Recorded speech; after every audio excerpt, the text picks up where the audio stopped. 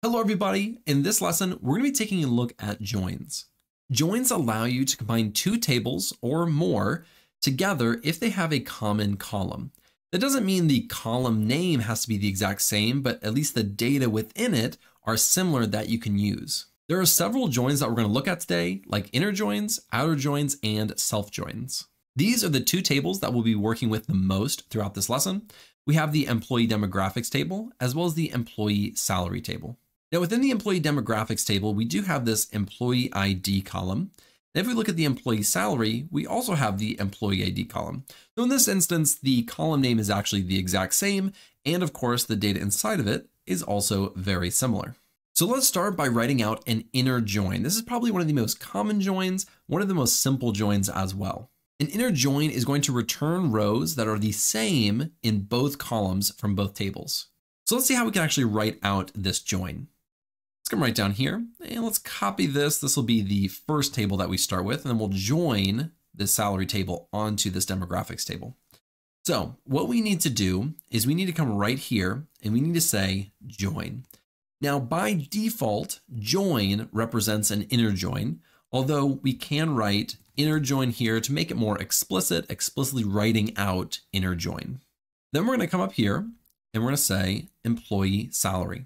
So we're selecting everything from the employee demographics, and we're doing an inner join on the employee salary. Now we have to tell MySQL exactly what columns we're supposed to be joining on. I'm going to hit enter and I'm going to hit tab. Now you don't have to hit tab. It just looks more code-like and it's easier to read. And that's how I've done it for other programming languages as well. So that's how I'm going to show you how to do it. What we need to do is say on. Now this keyword is going to allow us to say we're joining the demographics table to the salary table based on these two columns. So from the demographics table, we're doing the employee underscore ID is equal to, and then in the salary table, it's also the employee ID. Let's do employee, and you spell it right, employee underscore ID. Now, if we try to run this, and let's do this, we're going to get an error. And let's bring this up. It's going to say column employee ID on the in clause is ambiguous. Now, what does it mean ambiguous? That means that it doesn't know what table this employee ID is from. Is it from the employee demographics table? Is it from the employee salary table? We don't know because it's ambiguous.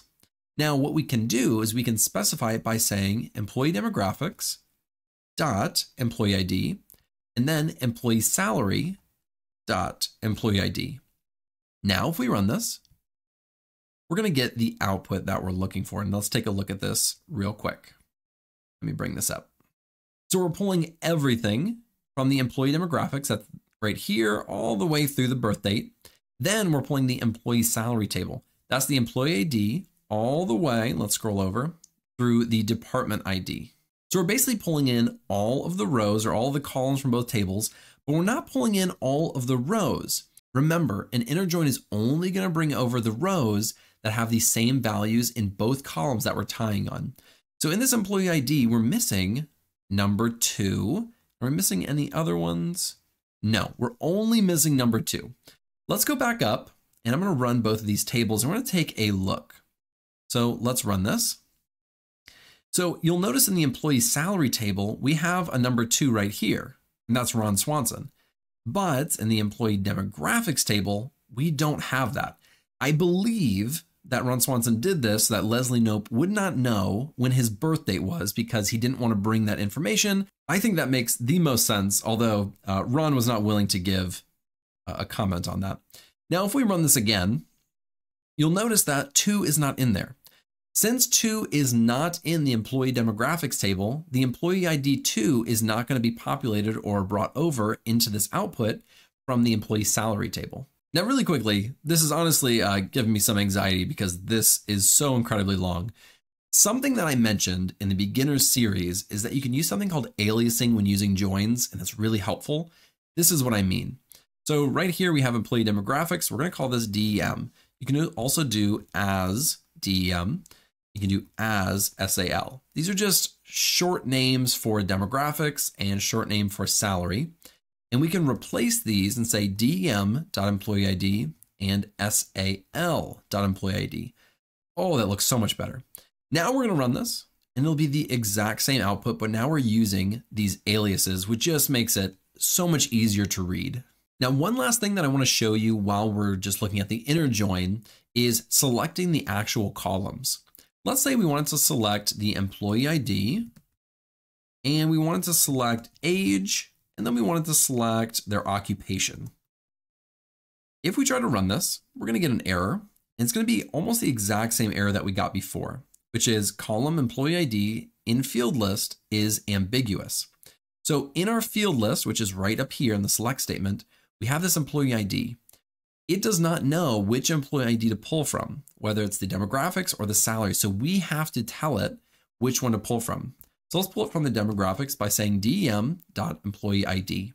Now, when we run this, we're able to get information from both tables in our output without having all of the information. And if there are columns that are similar in both tables, we have to denote that by using this alias or the table name. All right, so that is inner joins. Now let's move down here. I'm going to copy this and we're going to come right down here and we're going to look at outer joins next. And let's put that right here. Now for outer joins, we have a left join and we have a right join, or a left outer and a right outer join. A left join is going to take everything from the left table, even if there's no match in the join, and then it will only return the matches from the right table. The exact opposite is true for a right join. Let's see how this actually works. Let's start by changing this to a left join or a left outer join. They're both the same and you can use them similarly. I'm just going to say left join, and we're joining it on the exact same things.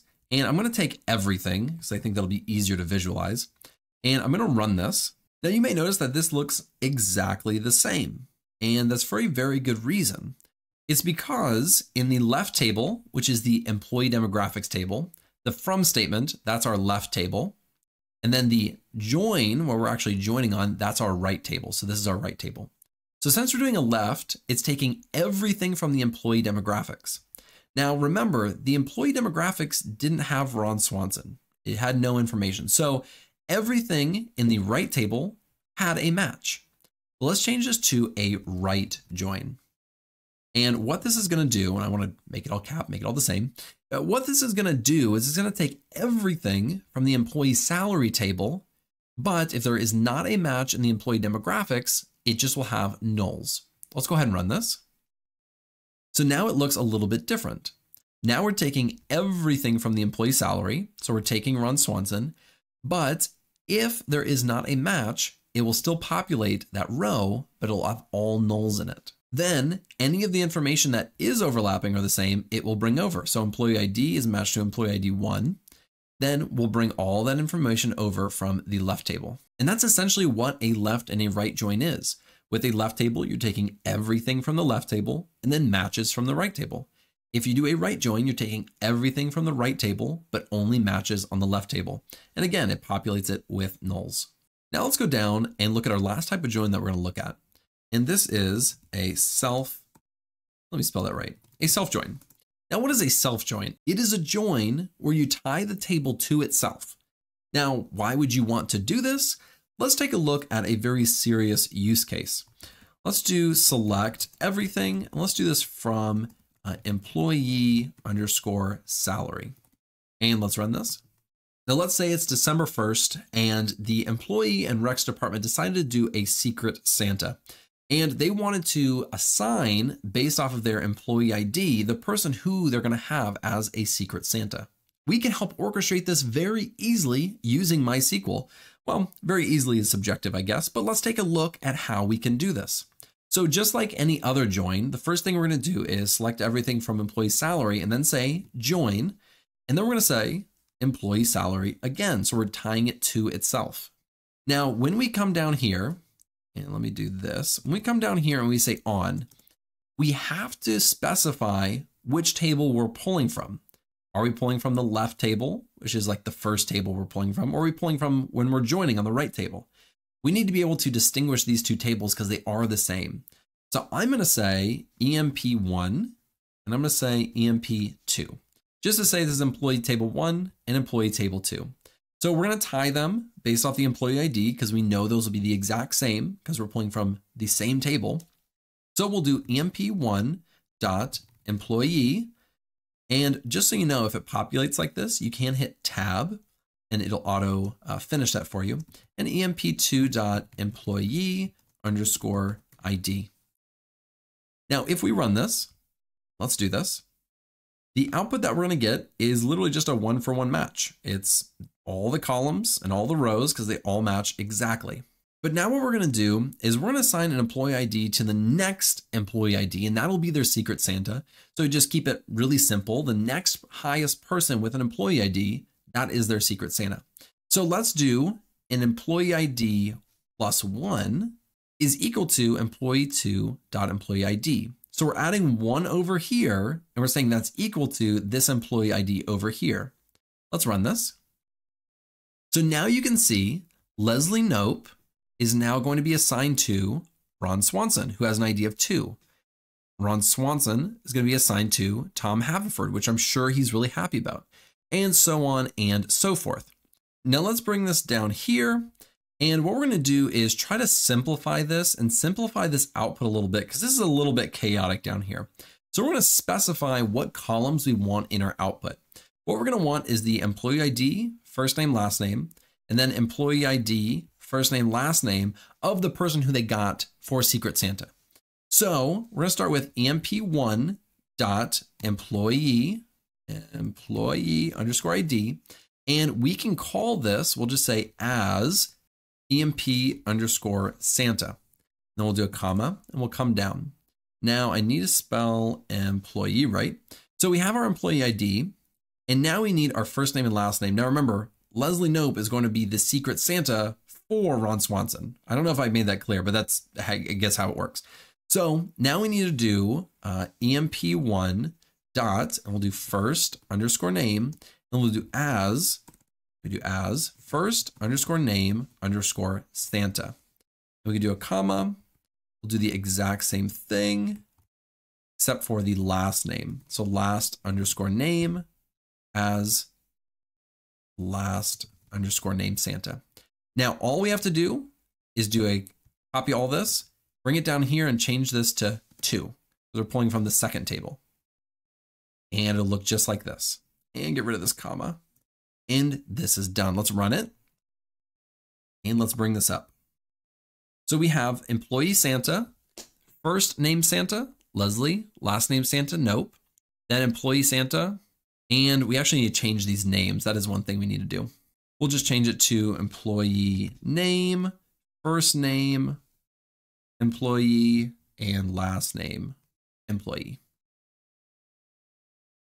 And now when we run this, we have our Santa, and then we just have the employee who this person is going to be the Santa for. Now, this is kind of a silly way to look at it, but in essence, this is exactly how a self-join works. Now, the very, very, very last thing, I promise you, the last thing that I want to show you is how we can join multiple tables together. So we're going to say joining multiple, can you spell that right?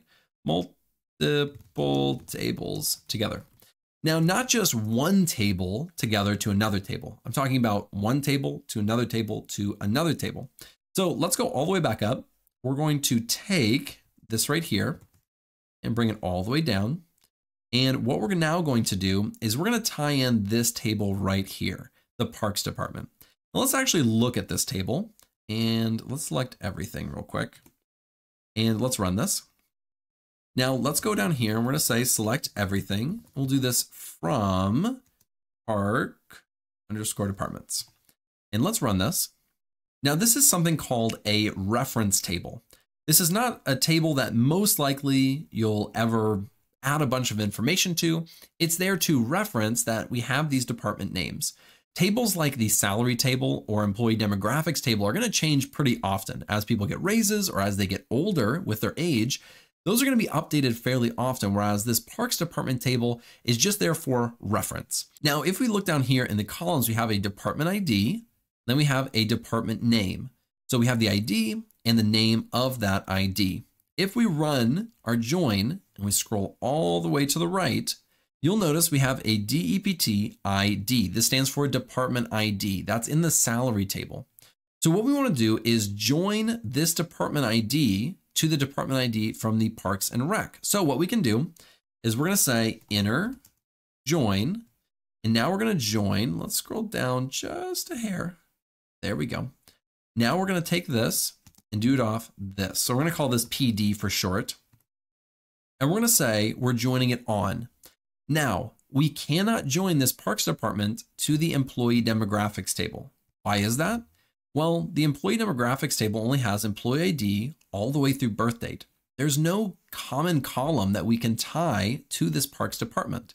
The only table that has a common column is this department ID in the salary table. So what we need to do is actually take SAL. So we'll say SAL dot, and then we're going to say DEP, then we'll say department ID is equal to the PD dot, and we need to take the department ID. Now notice these are not the exact same name. They are a little bit different, but they have the same values. One thing I forgot to mention is that in this Parks department, there's no repeating. That's why it's a reference. Whereas in the salary, the department ID repeats several times because multiple people are in the same department. So this reference table also usually does not have duplicates. Just one other thing to note. But we have now tied it successfully. Let's try to run this. And if we come down here, go all the way to the right, we now have the department ID, 11111111, and the department ID and department name, Parks and Recreation, Healthcare, Public Works, Finance, Public Works, and Parks and Recreation. So this worked perfectly. So this is how you can tie multiple tables together if you have common columns between them. Even though employee demographics has no column that's related to the Parks department table, we can still tie them together based through this employee salary, because employee demographics can tie to employee salary, and employee salary can tie to the Parks department. And that really is the majority of what you need to know in order to use joins well. Now in the next lesson, we're going to be taking a look at something called a union.